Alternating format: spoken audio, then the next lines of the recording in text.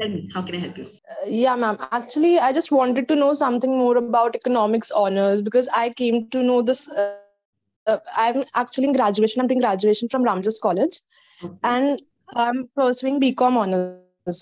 Okay. But as my elective subject, I have always taken economics, right? Like from Okay. semester 1 to semester 4. Mm-hmm. And now I'm actually interested in economics, like because of 2 years, and usse pehle bhi 11, 12 maybe. Hmm. So I was having keen interest in economics, but I have little idea of this course particularly कि आगे क्या क्या lines हो सकती हैं, तो उस बारे में जानना था. हाँ, so you want to know कि masters in economics के बाद क्या कर सकते हैं आप? हाँ जी ma'am. See, masters in economics के बाद, honestly, masters in economics is more like a professional course. It's not just कि जैसे it's not just कि किसी एक सब्जेक्ट में मास्टर्स है, साइकोलॉजी मास्टर्स और मे बी जैसे साइकोलॉजी मास्टर्स है, it's a professional degree. Same eco masters is a professional degree. इसके बाद you can get a lot of jobs. मतलब एवरी कंपनीज आपको हायर कर सकती है क्योंकि आजकल data analytics is a huge thing. Just hold on Srishti, 1 second. या लाइक आई वाज सेइंग कि आपको जैसे एवरी कंपनी नीड्स इकोनॉमिस्ट्स, तो आपको किसी भी कंपनी में डेटा एनालिसिस का जॉब मिल सकता है.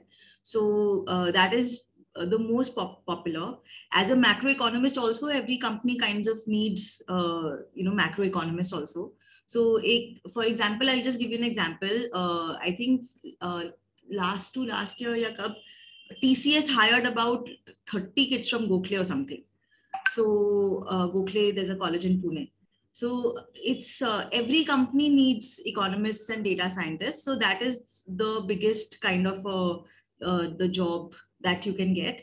And बाकी तो आपका research based organizations बहुत है, because economics really teaches you how to properly research and properly do things scientifically. For example, if you say कि a child needs to be taught for example application of economics in education. So if you say that you must teach children this at this age, so how to do proper research and back it up with proper data, that's what economics will also teach you. So a lot of research opportunities to be a part of government bodies.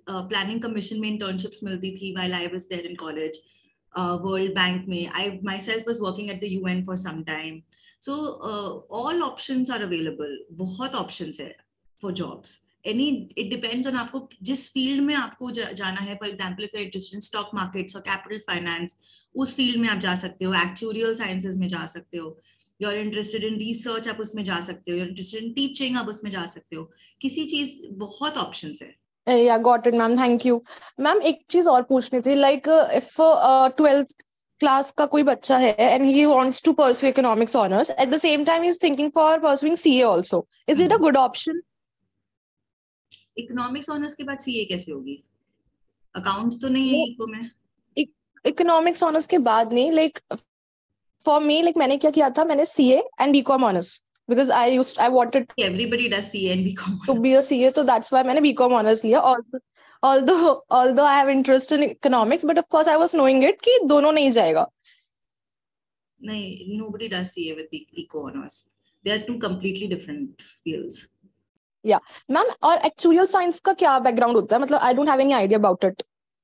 It's very statistics based. Actuaries are people who can do a lot of risk analysis, and it's proper hardcore statistics. Okay, thank you.